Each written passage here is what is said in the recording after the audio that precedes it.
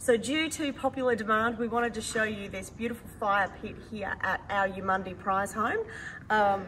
Beautifully set up there so that you can have a little sip of something at sunset and gaze out at the trees and enjoy that fire as it starts to get a little bit cooler. Now, the bit that we know you really wanted to see is the shed. So we are going to show you the man shed.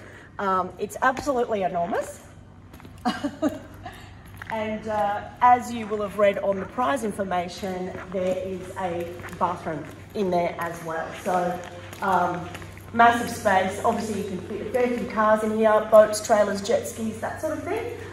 And as mentioned, a self-contained bathroom. So you have your shower, your toilet and basin, and a little bit of storage in there as well.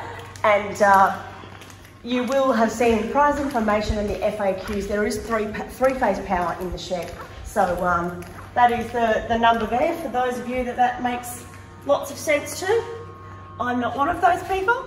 And we always get lots of questions about screens. So the screens are in the shed, ready to go up for our lucky winner.